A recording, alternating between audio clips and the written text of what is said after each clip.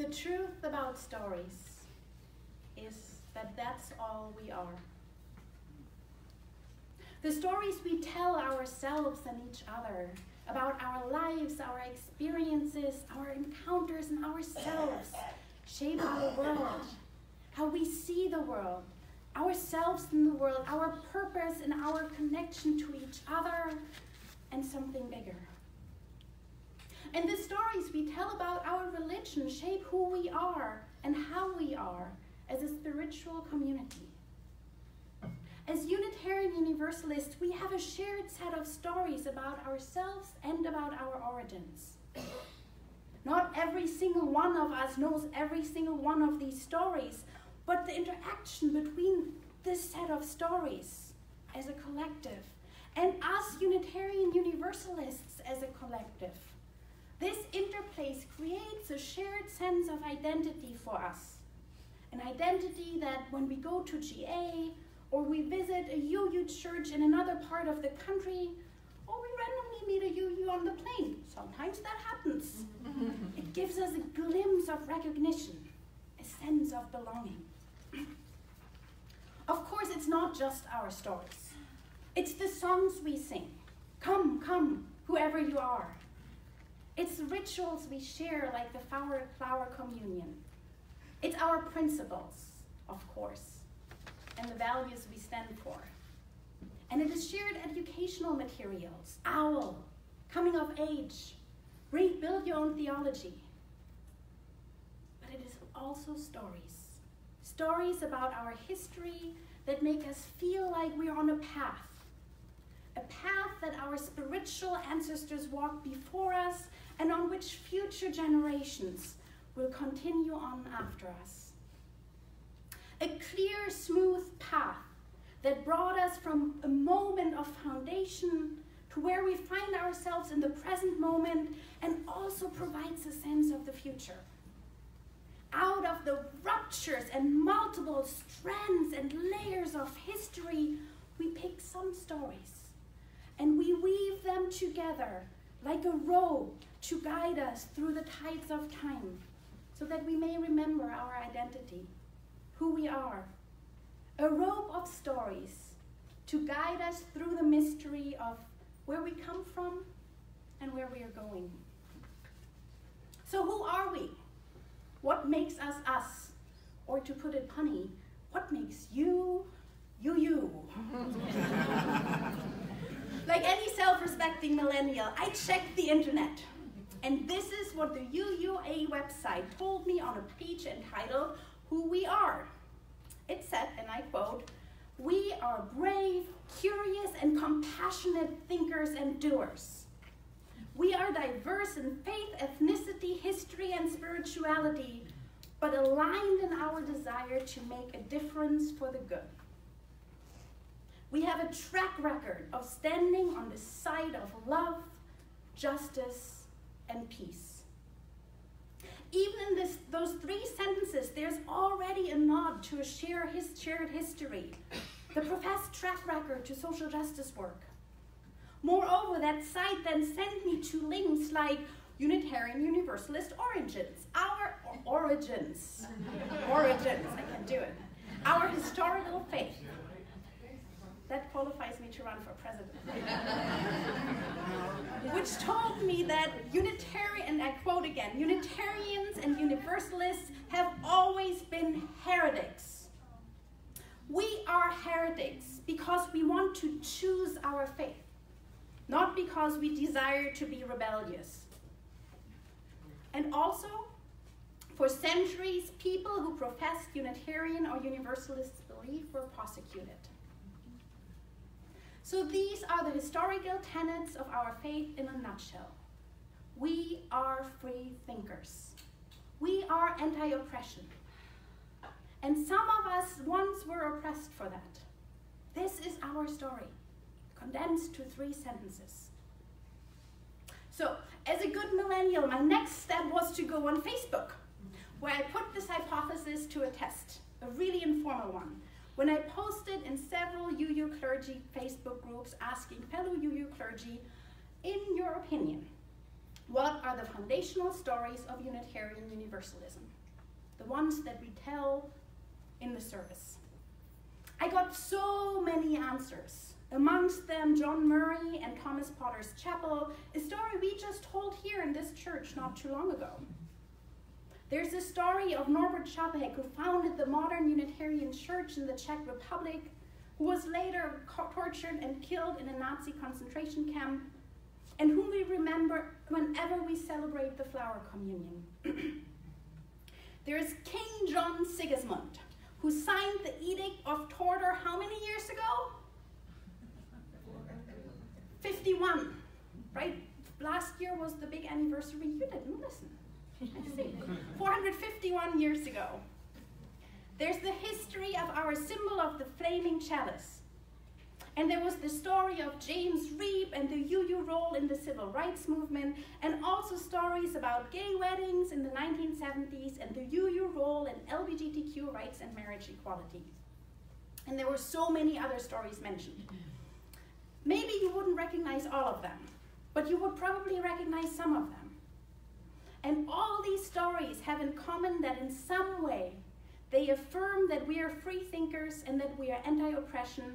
And in some cases, these stories also tell of experienced oppression. And if nothing else, at least they do not challenge either of those statements. In a way, these are the stories that we want to be, what we want to stand for. Are they also, as Thomas King claims, all we are? The truth about stories is that no story only tells one story. Stories, like history, are multi-layered. They tell us what we want to hear, and they also tell us what we don't want to hear. One of the things these stories tell us that is hard for us to hear is about a lack of diversity. All of these stories I mentioned to you, and almost all of the many other stories that were shared with me, are stories about white Europeans or European Americans. The truth about these stories, too, is that we sometimes struggle with inclusivity and diversity. Now, let me be clear. There are many stories, many stories of Unitarian Universalists of color, both in the US and in other parts of the world. Reverend Mark Morrison's Reed's book, Darkening the Doorways, is full of them. But these are not stories we tell very often, because these stories tell a more complex story of free thinkers of color, of people of color being oppressed, and of Unitarians and Universalists at large not always being completely anti-oppression.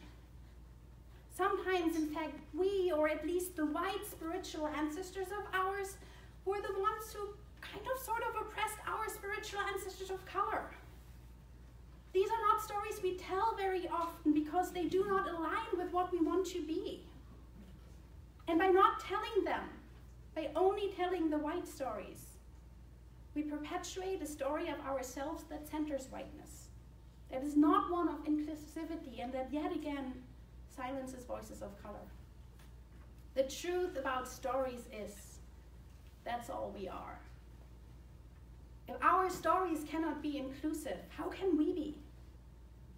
If we cannot tell the whole stories, how can we be whole ourselves? So today I want to tell you a different story. It's not one of the stories of the Black pioneers in Mark Morrison's Reed's books, although these are worth telling too, and I really hope I get to them in a future sermon. I have a whole year left. Today, I want to tell you the story that comes from one of our biggest UUA members, the Unitarian Universalist Church of the Philippines. It is actually a conglomeration of 29 churches, and the story of Unitarian Universalism in the Philippines is one that is so worth telling. It's about free thinkers and anti-oppression work, and it is at times even a little bit miraculous, like any good story is. And it is also about oppression. And it is about telling different stories than what we are used to. Since I do assume that at some point you want to leave today, I cannot tell you the whole story. I have to be somewhat selective. So here's at least part of the story of universalism in the Philippines, and how it evolved into the Unitarian Universalist Church of the Philippines. If you want to know more, Reverend John Moore wrote a great book about the topic. It's called Monty Pi Universalist. I have it, I brought it, I'm happy to lend it to you. Okay, so let me start with the Philippines. The Philippines consist of 7,641 islands. What? 7,641 islands in the Pacific Ocean. They were under Spanish colonial rule from the 16th century until 1899. And after Spain ceded the Philippines upon their defeat in the Spanish-American War, the Philippines stayed under American rule. That was the only time that America was like in a, not just more neo-imperialist colonial rule, but like in an actual presence on the ground, we control this place rule, which is maybe also why we don't want to talk about it very much. And they stayed until American rule, until the occupation of the Philippines by the Japanese in World War II. And after the Japanese were defeated, the US granted the Philippines independence in 1946. So the people in the Philippines spent centuries under foreign rule trying to hold on to their cultural identity while also being forced to interact with so many other cultural influences. One of them, Catholicism, which, introduced by the Spanish, remains the major religion in the Philippines. Enter Toribio Quimada. Oh, there we go. A free thinker, if ever there was one. Toribio Quimada was born in 1917 as the second of 13 children in a Roman Catholic farming family on the island of Cebu. As a young adult, Quimada was introduced to the Presbyterian Church by his cousin, which prompted him to read the Bible in a language he could understand for the first time. And this was a turning point in his life. Being able to actually read that text changed how he saw himself, how he saw the world, and he left the Catholic Church. His family eventually did too, and he started worshiping at a nearby congregation of Iglesia Universal de Cristo, the Pentecostal Church of the Philippines. And after years of increasing involvement, he was what they call a super volunteer. Quimada was called to ministry and ordained as a minister himself. So how did this Pentecostal minister find his way to universalism? In part, it was always in him. Even as a young man, he always questioned how a loving God could condemn people to eternal hellfire. And since Quimada never doubted the existence of a loving God, he did come to doubt eternal hellfire. But that was not all, and this is where the either divine intervention or whimsy coincidence, you pick, enters the story and renders it a little bit wondrous, a little bit miraculous. As a traveling lay minister of several small rural congregations, Quimada was always looking for new resources. In 1951, a new resource arrived by mail in the most wondrous way. A member of a congregation wrote to him requesting a baptism for a new family member. And the letter they sent was wrapped in an old newspaper. As he looked more closely, he saw that the newspaper wrapping included listings of Protestant churches in the United States. So he first started looking for the letter I, and then for the letter U, hoping to find Iglesia Universal de Cristo. Instead, he found the Universalist Church of Wisconsin. He wrote to them, and he never heard back from them. But a seed was planted, and after finding the address of the Unitarian Universalist congregation of Gloucester, Massachusetts, Quimada sent a second letter, which was answered and established a first point of contact between Reverend Quimada and Universalism in the US. So in the way, Universalism wasn't exactly what he was looking for, and at the same time, on a much deeper level, it was exactly what he was looking for. And I want to bet that a few of us in this room are like, yeah, that's pretty familiar.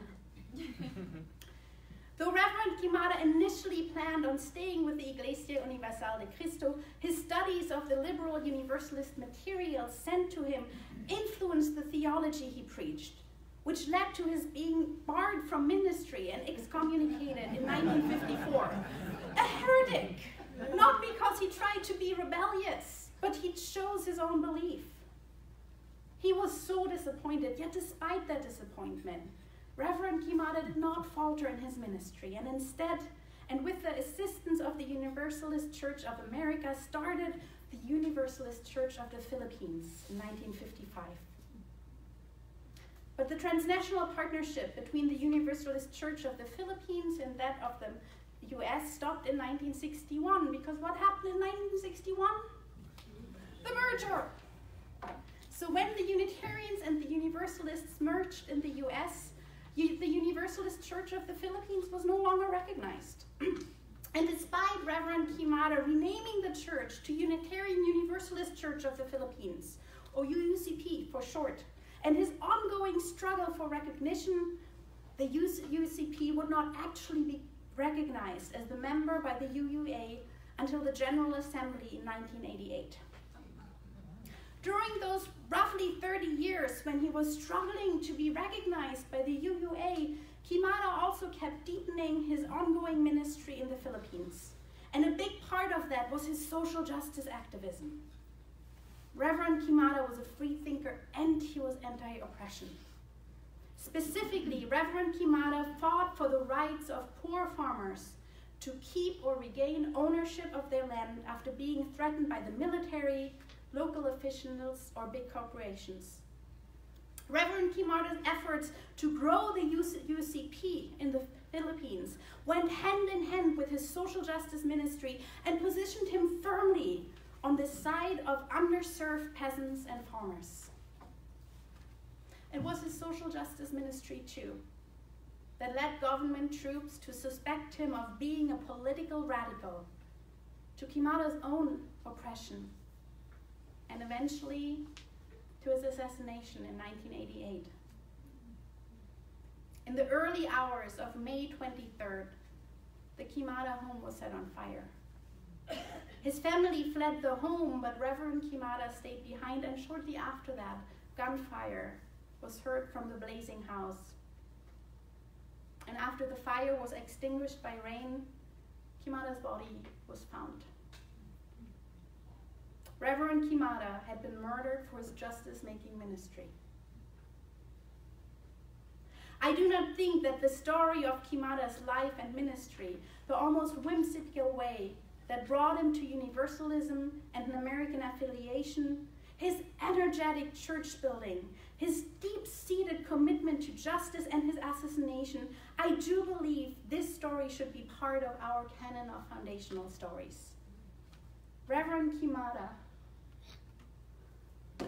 was unquestionably a free thinker. He was anti-oppression, and for that he was persecuted, oppressed, and killed.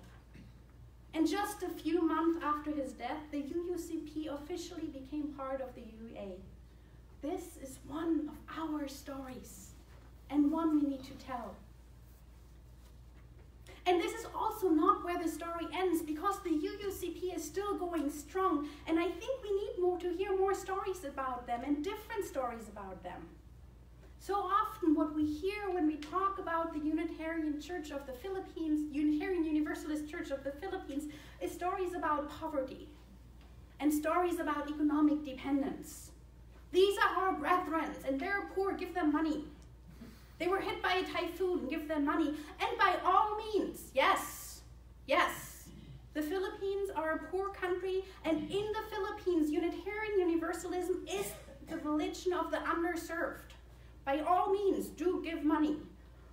But please, please, please don't believe that that is the only story about that exists or that is worth telling. Because right now, there's amazing things in the Philippines doing amazing things.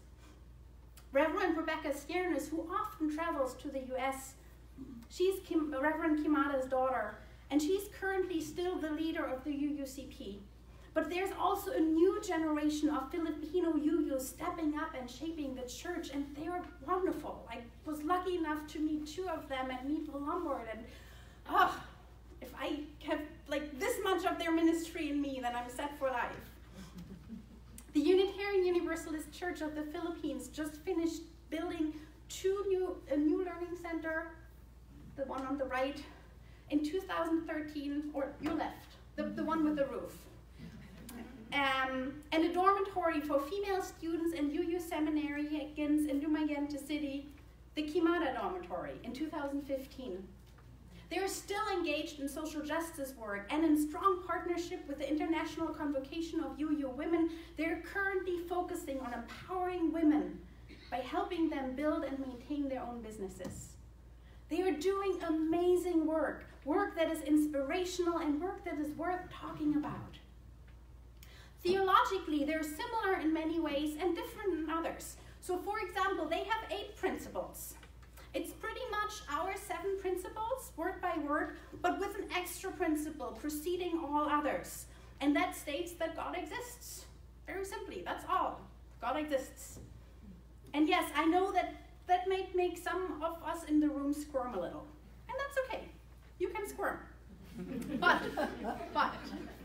the theology that is put forth by several ministers in the Philippines, a theology that is unapologetically theist, but it's also unapologetically liberal in a deeply Catholic country, and it is unapologetically UU, is worth exploring and engaging with, even if we don't agree with all of it. And with this theology, the Unitarian Universalist Church of the Philippines is much more comfortable spreading the news, evangelizing even, than we often are, strongly believing that we have good news, and that our good news, our stories, are worth sharing with the world. So let's keep on learning our stories, all of our stories, the ones that make us feel happy and blooming, and the ones that make us squirm a little for whatever reason. Because the truth about stories, the real deep truth about stories, is they are not just all we are, but they are also all that we can be. Stories are dangerous, but there's also so much potential in stories. And as Reverend Rebecca Ciernes, daughter of Reverend Toribio Quimada, said in a homily she gave in 2009, we must strongly build up our church partnership relationship, because we are the torchbearers of religious freedom. Let us wake up to the realization for a need to share the meaning of our faith. If we do not, who will? If not now, when? May it be so, and blessed be.